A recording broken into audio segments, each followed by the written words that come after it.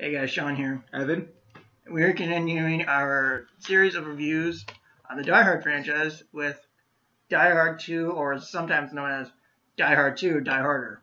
Yeah! I'm sorry. I just feel like that last scene. Zedo. Not touch that. In Soviet Russia, hats touch you. In Soviet Russia, I touch you. I know. Anyway, so this is the 1990 American action film, second entry in the franchise of 5 movies. Released 4th July 1990, which... Okay, I'll just do the names so you don't screw them up. Before we go on, I find that really interesting. Hand me the Live Free or Die Hard DVD first. Yes, master. Stop with that master shit. Okay, I find it weird how this movie takes place around Independence Day, yet this one was released on Independence Day. That's kind of funny. But anyway, it was directed by Rennie Harlan, written by Stephen E. D'Souza and Doug Richardson.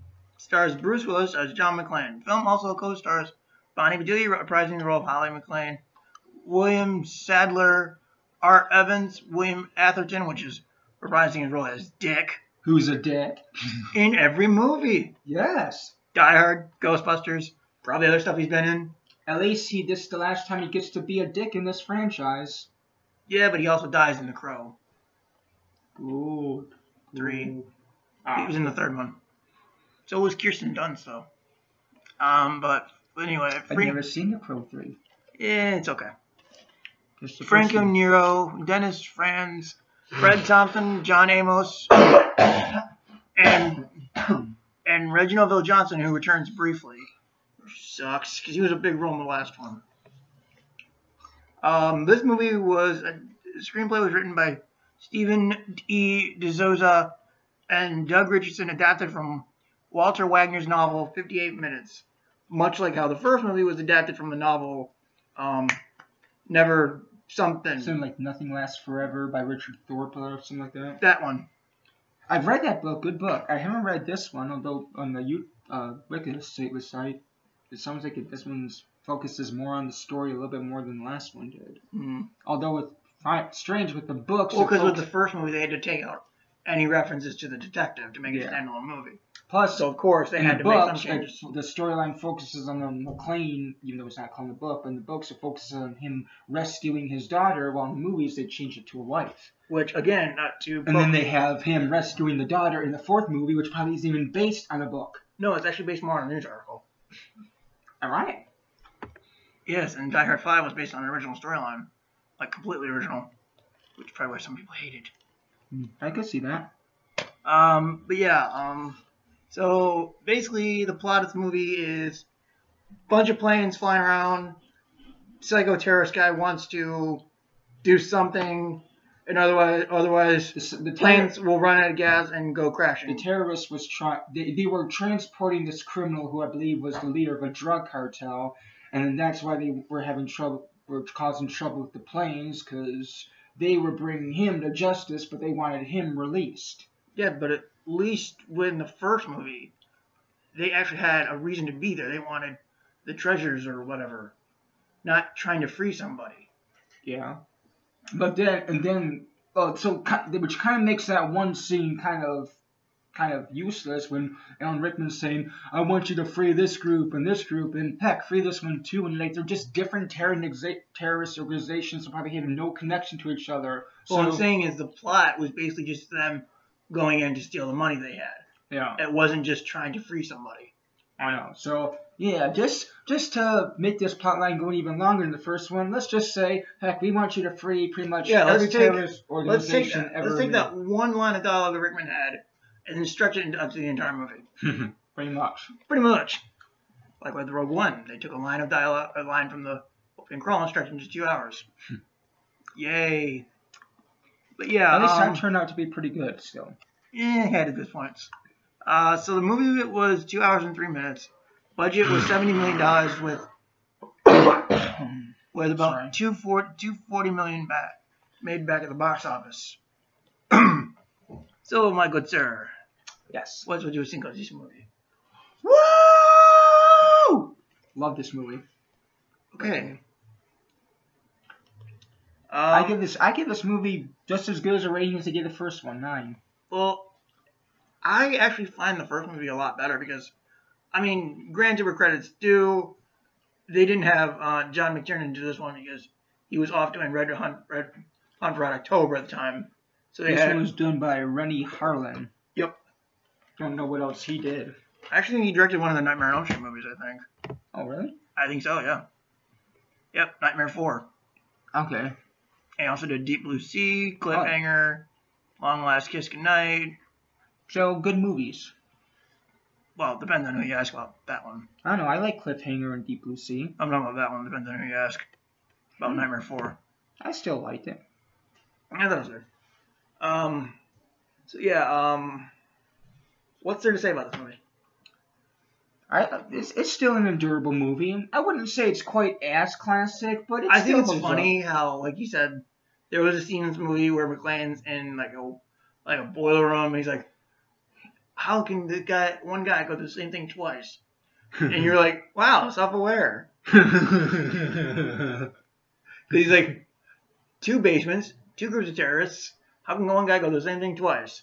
And I was self-awareness. Like, I know, right? It was funny. One of the complaints I had, it didn't have as many good one-liners. True. Yeah, they didn't have many one-liners like in the last movie. They had that one, and then there was one where that dick guy, Richard or where was in the bathroom on that one plane communicating with the terrorists were trying to get them to release it, and Holly McClane found out what was going on, and she took this taser because the movie starts off with Holly on the plane, this old lady saying, people used to believe in all this guns and bullshit. Me, I carry one of these suckers, and she's got this high-powered taser. She goes, she finds out what he's doing, goes in the bathroom, and right when she goes in, the guy says, "This might be my last broadcast." And she tasers him and says, "Amen to that." Yeah, Holly was actually pretty good in this movie. Yeah. Sadly, they don't bring her back in the next 3 movies. I mean, she does have like a voiceover role in With a Vengeance, and then photo role in Live Free, and then they mention her in A Good Day to Die Hard. Holly's actually pretty badass in this one. Oh yeah, because I remember in the 5th movie when I see it in theaters, like mentioned something about. I think Jack mentioned something about his mother's cooking or something. Oh yeah. Yeah, I don't remember what it was, but they do mention because even John's like, "How do you think your mother would react if you found out you had this kind of line of work?" And so yeah, she is kind of not forgotten throughout the series. Yeah, but she's not physically there. They do only mention her throughout the series. Well, maybe that's why they actually gave her a lot more character development this time around. They thought she's not going to be really coming back. I think it was more with the plot line because in the 4th one they're rather like divorced. Yeah, but you can say she's not really going to be part of this franchise that much. So which really pisses me off about the original Die Hard story. Yeah, it's like, what the fuck? Better go out with a bang. Exactly. Or a tase in case. But yeah, like I would agree with him. There wasn't much of a score, to be honest. Yeah, there was way less music in this one than the original. The music in this is like absolutely like unexistent. Pretty much, unless you count the Christmas music. Yeah. Oh yeah, they pretty much during the credits they have the exact same Christmas song from the first one being sung by the exact same guy. I mean, when we heard it before, we almost thought it was Alan Rickman singing. It sounds so much like him. I was like, nope. I was like, I heard the music start. I said, okay, we need to have Alan Rickman sing this one. And speaking of Rickman, may you rest in peace, sir. Farewell, Professor. You will always be Snape to us. Yes. Especially me. But yeah, the music. I mean, I thought the movie was good for the most part. And also, when someone named John McClane tells you there's fucking terrorists around, you better fucking listen to him. Food for thought, movie makers. Yes. I mean, that was one of the problems with this one. Pretty much the same thing happened. Yeah. Like, it's basically almost the same exact movie, pretty much. Yeah. Except for new location and new terrorist plot. Well, but for the most, it plays mainly the same beats as the first movie. Yes. Oh, literally. So in the first movie, he did all this stuff by himself, and still they don't trust him. No, it takes takes McClane ripping out a gun and then shooting someone Blanks at them, yeah. Blanks at them, say, "Oh, now we know." Yeah, it's like they're like, yeah, this general guy is here to help us take down Colonel Stewart, and then it takes Willis grabbing a gun full of blanks, shooting at the cop, and like, this is what they were shooting, fucking blank. And I can smell that guy being a rat from like a mile away. And the cop's like, okay, now we're gonna trust McClane. I can smell that rat. Yeah, asshole, it took you this long. Like right when I can smell him like a mile away. Right when that cop comes, like, okay, something's up with this guy. Yeah, we're gonna have a villain twist here, pretty much. Yeah, we're gonna have a villain twist. So yeah, he helps him take down all these people, or we think, and it's like, nope, it's blanks. And then this guy tries to kill McClane and everyone else and sign with the terrorists. And 98% of the people who work for that freaking airline are all working for the bad guys. Almost everyone in that freaking airport is working with them. You know, it's like, wow, that sounds familiar. Like Batman, corrupt cops. If you ask me, this movie's pretty much a mixture of the first Die Hard movie with the movie Airport 1975 and maybe a little bit of the Turbulence movies mixed in, but I think those movies were made way after this. I've never seen those, so I'll take your word for it. But yeah, all fairness, I thought the movie was good. Not as good as the first, because it mainly has the same plot beats as the first. Yeah. Release. No, with the exception of this time they wanted to release the terrorists instead of just doing it for money. Pretty much. Although one thing I will give props to the movie about, at least they changed up the scenery every now and then. Yes. A majority is filmed at an airport, which I was kind of fascinated when I found out that the airport they filmed in was actually in Michigan. Yes, that the was state pretty we cool. live in. Yet we weren't born yet. We were a year away. Yeah.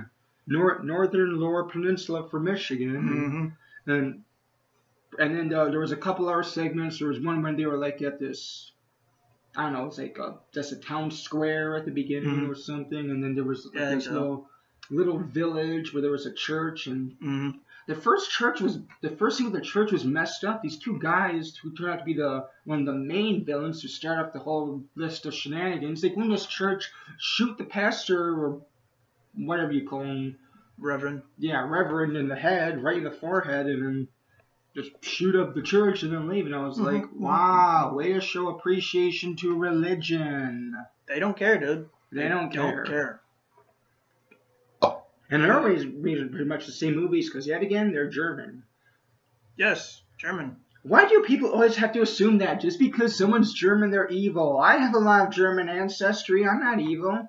Dude, Russians are portrayed always as evil in movies. So why not Germans? And we're not trying to hate on people. We're just stating how movies point people out. I like Germans. Germans and Romanians. That's my ancestry. Germans, Romanians, I think a little bit of Polish and a little bit of Welsh. I'm not sure. I think I'm a little bit German too. I don't know. You kind of look French and Italian. No offense, but you just kind of look a little bit like French and Italian. I've heard I have part French. A little French in me, and same with Italian. That must feel like why I like pasta. Well, I like pasta. I'm just saying. Who doesn't? I mean, as far as the bad guy, though, you have to admit Rickman was better. Yeah. Was a way better villain. Because he actually had fucking charisma. It wasn't just a fucking dick constantly. Yeah, but even though Rickman had at least some humanity to him. Yeah. I mean, not to mention the thing I would give to the villain in this one, at least he had a crazy-looking face. His face. Well, this is the guy who played the space pilot guy in Rocket Man. I don't remember the one that didn't want Harlan Williams on the planet on the flight. I do not remember that movie. He almost looked a little bit like one of the villains from the movie Laser Mission with Brandon Lee. I know it wasn't him, but he just had that creepy face that the one guy had. It was just this weird smile and his eyes wide. I'm like, oh no. Yeah, and here's one is, how the fuck are they able to hotwire the system so they can control the airport? That I will never know. You can do a lot of stuff with computers. Obviously. I didn't know they could do that, though. You can pretty much do anything with computers. Oh, now I fucking know. Don't even. Yes, you do. And now that hurt. Little French bastard. Oui, oui, I just said. Oh, shut up, you dumb cunt. You see what I have to put up with? Yeah. For the most part, I thought Rennie Harlin handled the movie very well. Mm-hmm. I'll say that. And I've only seen 2 of his movies, to be honest. Which the music was better, and it was the same composer as the first movie. So yeah, and in 2 years he can't get better. He has to make less music. And I was kind of disappointed when I didn't hear the iconic music. I mean, he actually did, even though he did better with music with the first one, which I was complaining about, and I was hoping, well, at least they should bring back that one piece of music near the end that was mused by other people and pretty much all the other ones, like Beethoven's Ninth. They don't even do that. I was actually thinking they could have done that when the plane was about to take off and they exploded. It's like, no, we're not gonna do it. We're just gonna stick to shit. No, pretty much, yeah. And pretty much like every Die Hard movie made after this had that song during the credits, during the movie, during the trailers. It was like, but you could say it was like the iconic music, but nope, absent in this. Pretty much, like all music. So this is probably... I'd still say this is still a pretty endurable movie. Yeah. It still keeps the blood and the violence. Yeah. A lot of good shooting. I mean, where I would rank this in this franchise, I don't know. Like, literally, I don't know. I know it's not really all that high for me. But I really don't know where to rank this. I would give it an 8.5. I'd probably say 7. I don't know. Yeah. I gave the first one a 9, so... Well, this will probably be one of our shorter videos. Well, actually, if anything, because it's pretty much being the same movie, the lack of music, even though I have to admit, it was still a good actor, but the villain lacking good charisma and humanity. At least the villain was good. I mean, okay, there was even a scene in the first movie where Rickman tried to act like he was someone else to throw Willis off. We don't get that type of scene in this movie. So for those problems, like four, maybe 5 problems, I would say 8 is the highest I'll give this. Go from 9 to 8. I'd probably say 7.5, 8, around there. Yeah. Still an enjoyable movie. Yeah. Anyone who enjoyed it back then can enjoy it today. It's still the kind of movie that anyone could easily get into. I actually read, though, that I think this one was one of the lower rated movies in the franchise, alongside A Good Day to Die Hard. Because even Live Free or Die Hard is like the second highest in this franchise. Yeah, and I always thought that. It's the first. Okay, this is how the ratings are ranked. Put what? Second one's underneath. All right. Yeah, I always thought this one had the coolest artwork. But what I'm saying is, out of all the rated ones, on like as far as Rotten Tomatoes, it goes first movie, Live Free, Vengeance, to Good Day. But the first one being obviously the best, right? Yes. And then Live Free or Die Hard was the second ranked. And yet people say that one's the worst. Or the second worst. I don't get people. People make no sense. I mean, all I have is problems. I say this movie is just about as classic as the original. It's a solid movie. Yeah, it's solid. Yeah. I've seen movies that got good ratings that were terrible and more better than this. And Ghostbusters. Yeah, Ghostbusters. Ghostbusters. Ghostbusters. Ghostbusters. I'm sorry. So is that all you can say? Ghostbusters. You mean Ghostbusters? Answer. Yes, I remember.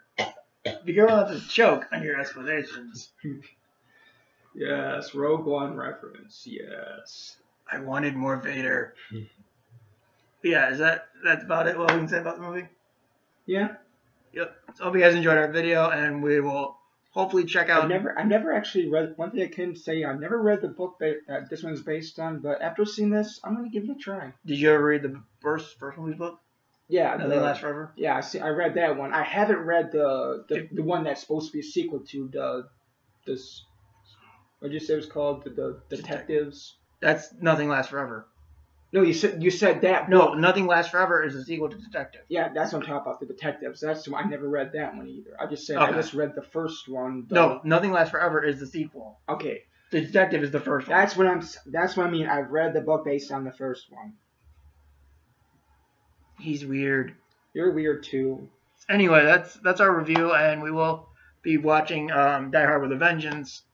Somehow we'll watch it. Yeah. Even if I have to find it online, we'll watch it. So that's been our review. Hope you guys enjoyed the video.